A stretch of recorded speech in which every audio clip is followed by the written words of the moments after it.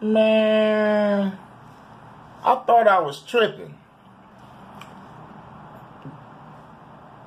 The shit pops up on the timeline. This August Alsina shit got a song called Entanglement. This shit is getting real now. At first, I did not want to laugh. At first, I did not even want to really fuck with this shit. I already made a video talking about the conversation. Now, this shit, is this a diss track?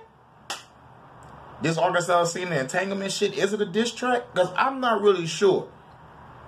But at the end of the day, it's just like Boosie said, man. Boosie was like, how can a sick nigga make a bitch feel good? You dig? And take me back to like what Jada was saying. It was like, I just wanted to feel good. It's been a long time since I felt good. Like, what? Is this Monsters Ball now? Are you Holly Berry? I need to feel good. I want to feel good. Oh, shit. Now I'm laughing. Here's why I'm laughing. Because Will Smith, you know how big that motherfucker is? You know how muscular this guy is? August Alsina is a skinny stick figure compared to Will. Now, I don't know if he asking to get his ass beat or he want Will to come back with a dog-ass rap song. Because I got a feeling that might happen. Because Will Smith is a rapper. But he also played Muhammad Ali. I see a fight happening. But real shit. Man, I want to make this video quick. I don't want to make this video too long. This entanglement shit, I swear to God, bro, this shit should not be viral. Females are saying it all over the place now. They making this shit a fad. I don't want this shit to be a fad. If I hear the word entanglement come out of a bitch mouth, I'm slapping them. Sorry. No, I'm not. I ain't gonna slap her. I'm gonna just mush her ass like, yeah. No, I ain't gonna do none of that shit, nigga. I'm just back the fuck away. Because who would want to be in an entanglement? Nigga, that's bullshit. That's games being played. This is why I date older women. This is why I date older women.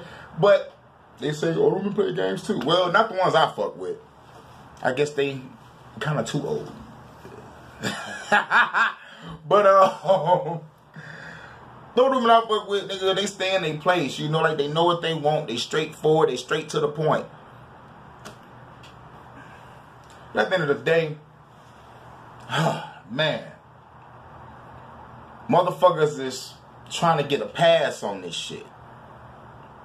And you just can't let it. You know, like, you can't let a motherfucker just tell you that you ain't shit in so many words. Nigga, I took care of you 20 plus years, and this is what you do to me? You don't even gotta be 20 plus years. It can be 5, 10, 15. You know? Why cheat? You know? But after all the shit cleared up, after all the shit clears up, I don't see why this song should have came out. This song should have never came out. Because it lets me think that my mans is saying, yeah, I got Will's bitch. Made a song about it. And it ain't gonna happen to me. I'm August Alsina. Man, Will got enough money to put a tag on that ass. Real shit. If Will wanted to, nigga, it'd be a rap for August. For real. For real. Now, personally, I wish the shit didn't happen. I wish Will and Jada would have... Man, I wish they didn't go through this. I really do. I really do. I really fucking do. I really wish they didn't go through this. I wish that Dre and his wife ain't go through what they going through.